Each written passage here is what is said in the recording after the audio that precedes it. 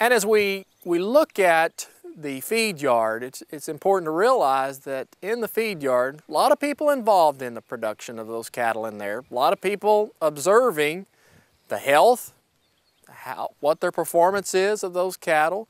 Our feed yards have got consulting veterinarians that are there on standby to treat any of the health needs of those cattle if they do get sick. Animals are just like people. They get sick at times, and we do whatever we can to maintain the health of them, but occasionally we do get an animal that gets sick, just like us as humans. But the health needs of those animals are really observed, the conditions that they're raised in, to make sure that we're producing a healthy animal. The other thing too is, in addition to a veterinarian that's always on standby in those feed yards, they also have consulting nutritionists who are there to make sure that the dietary needs of those cattle are met, again for the well-being, but ultimately so that those cattle will gain well and perform well and do well so that we can have a good quality product. And from a business standpoint, we need to make sure it makes sense and those cattle do perform and do make money for the owners of those animals. About 7% of the corn raised in the United States is actually food-grade corn. The balance is corn that's fed to livestock. One of the reasons the United States is so successful is as a nation is because our ability to produce cheap protein and healthy protein in the form of beef, pork, chicken, actually all poultry, and some lamb.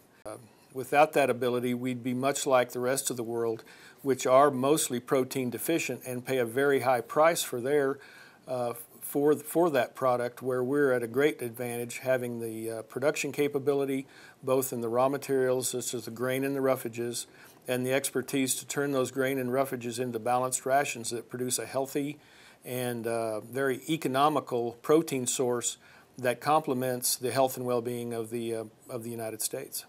We have a system here at Freon Industries where we will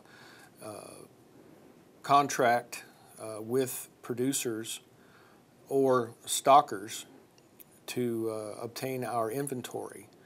Several reasons for this. One is the health risk has been addressed off-site, and so when we receive cattle into the feed yard, they're healthy, and it's much more economical to put a calf on feed that's healthy and ready to go to work than it is to spend 30 to 45 days trying to get that animal to adapt to the environment.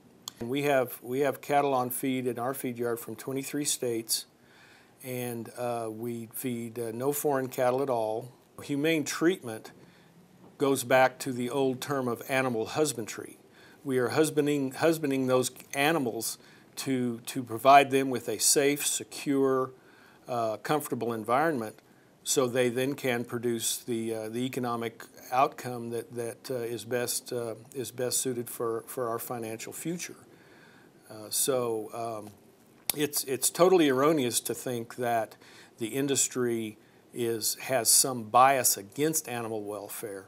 We're its biggest advocate, and because we live it every single day, and it's not just talk; it's reality. What are